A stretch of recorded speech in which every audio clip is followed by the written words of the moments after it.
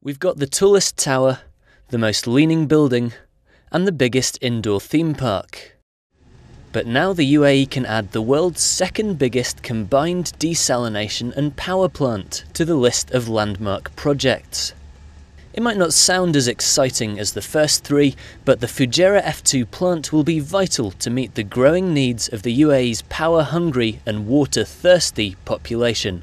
The need for water and for power in the UAE in general has been growing very, very fast. Quite apart from the increase in the population here, there's been a very big push into diversification into heavy industry such as aluminium and steel, as well as petrochemicals, and all of that takes a lot of energy. VIPs from the Emirates and beyond flocked to Fujairah for Tuesday's plant inauguration. Fujairah's ruler, His Highness Sheikh Hamad bin Mohammed Al Sharqi, and Deputy Prime Minister, His Highness Sheikh Mansour bin Zayed Al Nahyan, were there to cut the ribbon. Also present were scores of international investors in the 10 billion dirham project, which is claimed will power the economic expansion of the Northern Emirates. Well, it's an optimized, state-of-the-art power and water facility that produces 2,000 megawatts of power, 130 million imperial gallons a day of desalinated water, employ 110 people.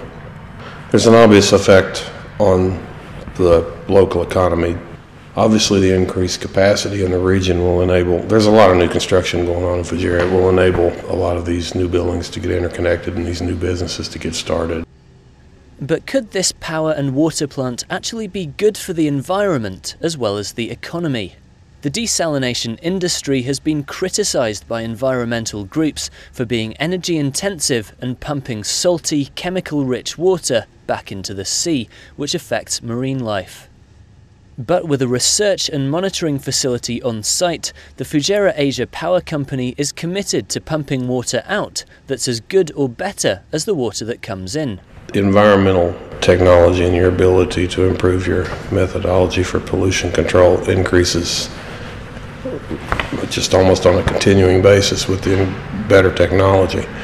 We're state-of-the-art, best available technology type of facility. We do continuous monitoring on all types of emissions. And the National's energy correspondent agrees that from an environmental perspective, bigger is better. I don't think this is a bad way to go at all. I think if you're going to do these projects, you should do them as efficiently as possible. That means doing them at scale, doing them with the most modern technology possible, and that's exactly what they're doing here. Officials say this new plant will meet the electricity shortfall in Fujairah and Ras Al Khaimah within 6 months. But with UAE energy consumption growing by 10 to 15% a year, expect more of these plants to be commissioned soon. Jerome Evans, Inside the National.